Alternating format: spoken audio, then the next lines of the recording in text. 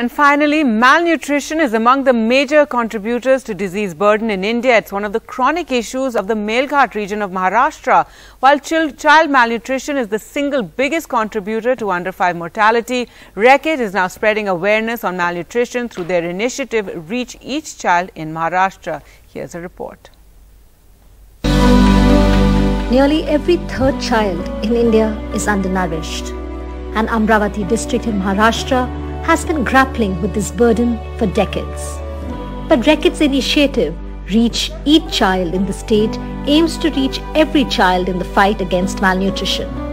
Navneet was in the severe acute malnourished category, but after the intervention, she's not only a healthy baby, but also a happier one. We were able to provide the food security and health security both to her and her parents. So basically this whole support was under the voucher scheme what we have provided to all the families which have the severely malnourished kids.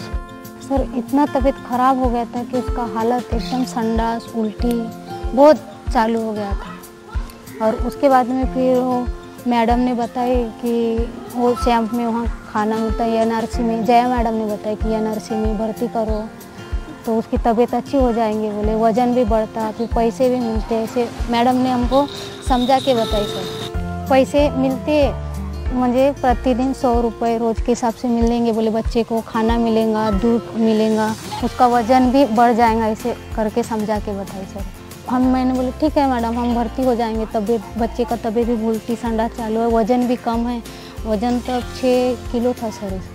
और फिर वहाँ खाना पीना उसके खाना दवा गोली से तबीयत भी अच्छी हो गई और वज़न भी 14 दिन में 800 ग्राम उसके बढ़ गए थे सर। हम 14 दिन भर्ती थे तो 1400 रुपये मिले हाथ में और कैश दिए सर